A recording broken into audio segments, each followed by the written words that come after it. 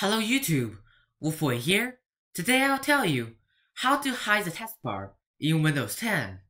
But before I get started, make sure to subscribe and check out my Discord channel if you need any help. And let's get into it. First, right click on the taskbar. And you will see all of these options right here.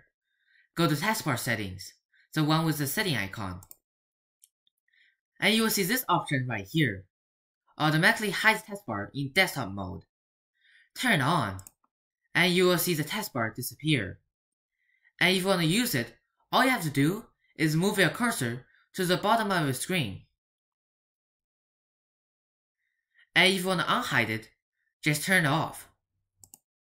And you can change the size of the taskbar by using this option right here.